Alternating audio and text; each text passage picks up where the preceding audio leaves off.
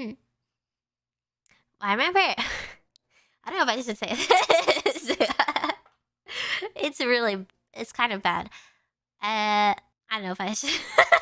Well, I was in computer class, and I thought it was really cool that you could talk to people online. Yeah, I thought it was like the coolest thing ever. And so I would try to find ways in computer class to access like any sort of messaging apps, like any sort of online messaging apps, because I really like the idea of talking to people on the computer. And so usually what I would find is like, you guys remember those AI bots where you would type into the chat and you would you would ask them questions and they would give you like an auto reply. I would use that a lot, but then I don't know if I should say this.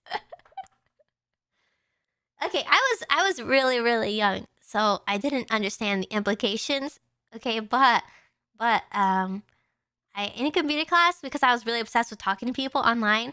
It turns out you could talk to people on like an army recruiting page, and I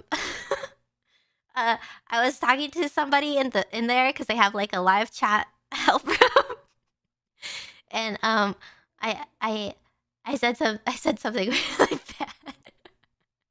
I said I had something dangerous at school,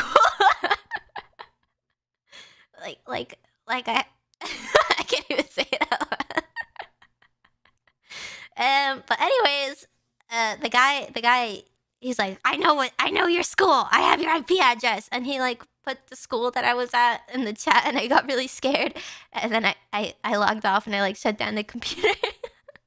No, nothing happened. Nothing happened. Because I knew it was just like some kid being really stupid. I was like 12. Doesn't count. You never know what you could see or what could happen. The internet is dangerous, okay? It's dangerous.